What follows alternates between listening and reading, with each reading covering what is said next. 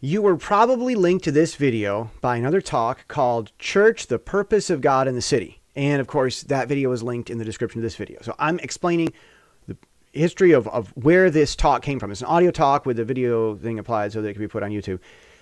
The reason I did this talk is because the original seems to have been lost.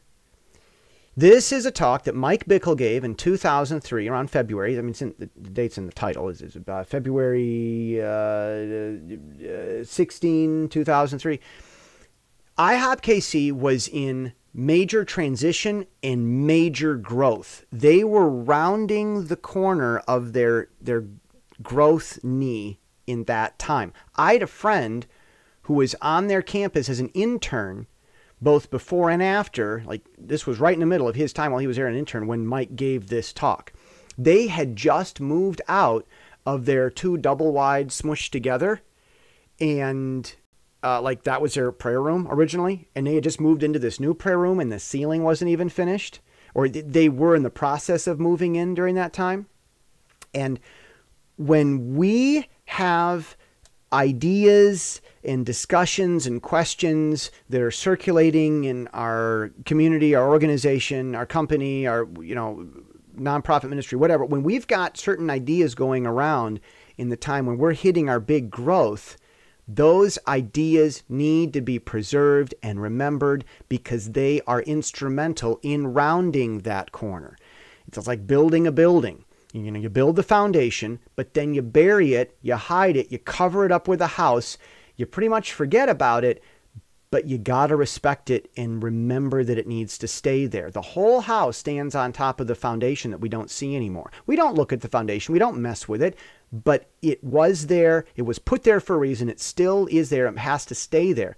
And these are ideas that are part of the fundamental set of thinking and discussions and stuff that were going on at IHOP KC during that very pivotal transitional time.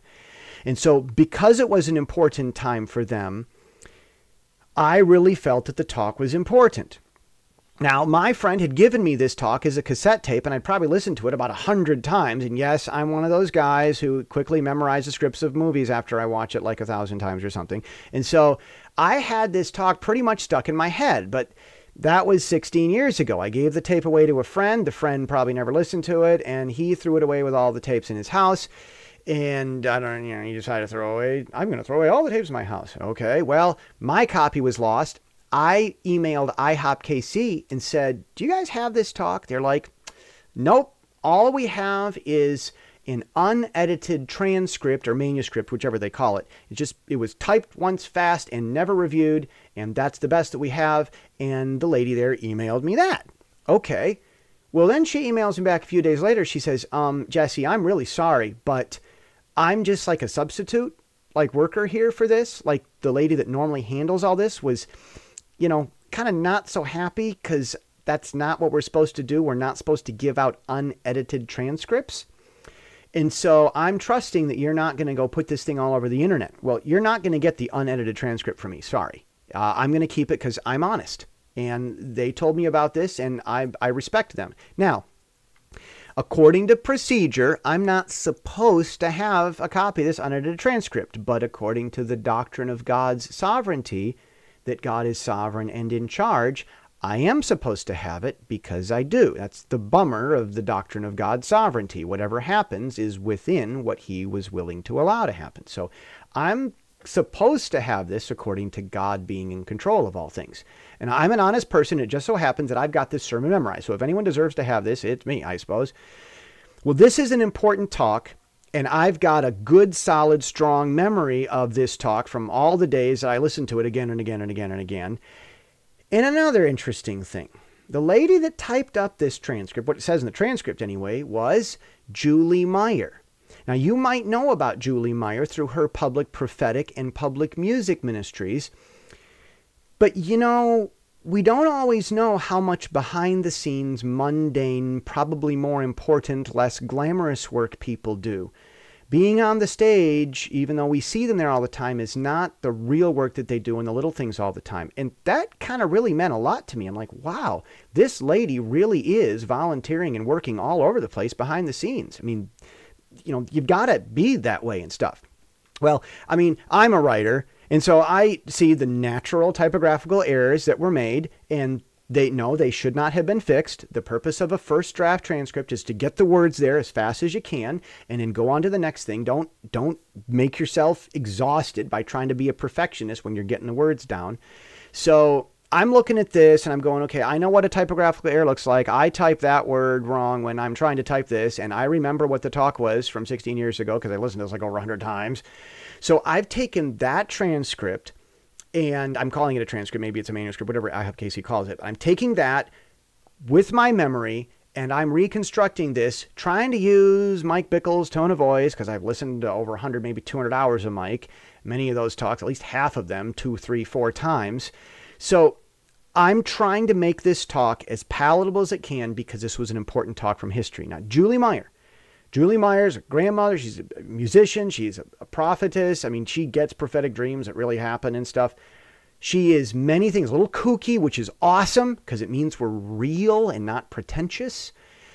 She is many things, but one thing she's not is a liar. And another thing she is not is lazy. And I can see this, that she did good, and she did good work, And so I'm watching how this was typed out, and I'm comparing that with my memory, and I'm reconstructing as best I can. So I'm not claiming that this is word for word. I'm doing my best to be honest and contribute to an important talk that was in fact given at a very important time in history. These ideas are part of what made IHOP-KC into the good ministry they are today. And they are an amazing ministry.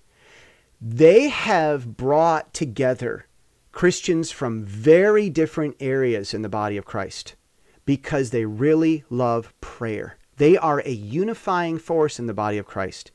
And another thing that I always say about IHOP-KC, why they're such a great ministry, people don't really know this, but this seeming tension, I don't see it as a tension. I see it as a perfect dance. But this seeming contradiction between God's forgiveness and our need to do good works, they don't have that contradiction in their thinking. And they actually, like, you could probably write a few different THD, like, theology PhD papers on how IHOP-KC solves the grace versus lordship debate. So, like, they really have been an amazing ministry.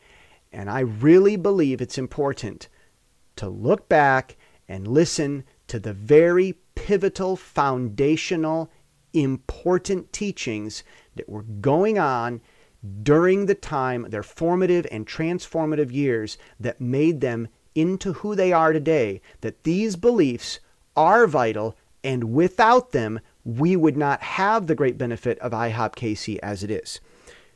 Here's a talk.